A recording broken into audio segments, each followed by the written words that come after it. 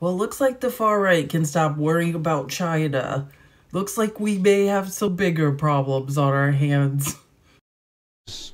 Interesting. This is kind of unusual that these pilots saw different things, and that is sort of, I guess, adding to the mystery of all this. Yeah, not even the pilots apparently were really able to identify what they saw. And just to take you back for a sec, on Thursday, the U.S. defense officials sent F-35 fighter jets up to try to figure out what this object was that was flying around near Alaska.